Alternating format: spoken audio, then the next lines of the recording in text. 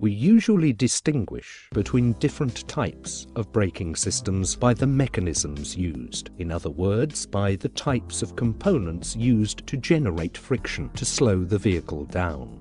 One thing that all braking systems have in common is the presence and interaction of one moving component, usually rotating on an axle, and a fixed component attached to the vehicle chassis. Even in the days of vehicles drawn by horses, etc., there was already a braking system based on the use of primitive brake blocks. This system featured a lever that, when pulled, applied force against the outer rim of a wheel to generate friction braking that gradually slowed the vehicle until bringing it to a complete stop. This solution used the wheel itself as a component of the braking system, and nowadays most bicycles use a variation of these brake blocks. The next stage in the evolution of this concept saw the development of clamp brakes, fitted to early industrial machines, where the application of force to the transmission system or to the whole circumference of a component specifically designed for braking purposes.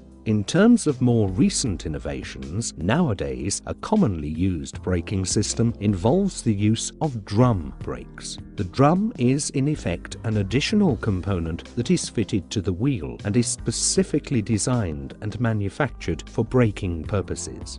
Inside the drum are two semicircular brake shoes covered with a friction material that, when activated, are pushed outwards to rub against the drum in a lining to stop the wheel from revolving. The latest technology that was already in use from the middle of the last century is that of disc brakes. The distinguishing characteristic of this system is the presence of discs fixed to the wheels, against which the brake pads are pressed. The pads are housed inside a caliper fixed to the vehicle chassis.